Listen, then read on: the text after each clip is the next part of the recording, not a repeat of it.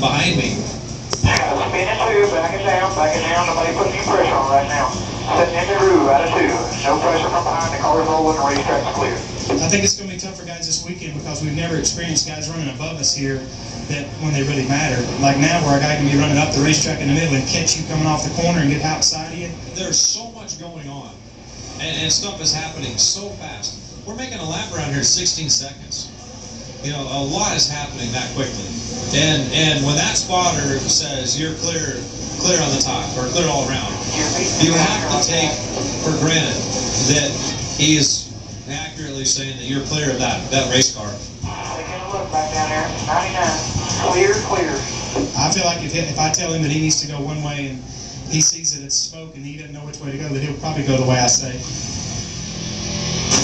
Let me tell you something, guys. In my opinion, next to Daytona and Talladega, there's nowhere the spotter is more important than right here for a couple of reasons. One, when the green flag drops tonight, Kenny, after about 20 laps, there's a continuous conveyor belt of cars, no gap on the racetrack for the spotter to take a break. And as a driver, as you guys know, you're coming in these corners, you can't see out the other side. So you're depending on the spotter watching in front, watching in back, and no break for the spotter or the driver. A tough chore on the line tonight for the spotters. And Hermie brings up a pretty good point there, Kenny. You guys saw it today.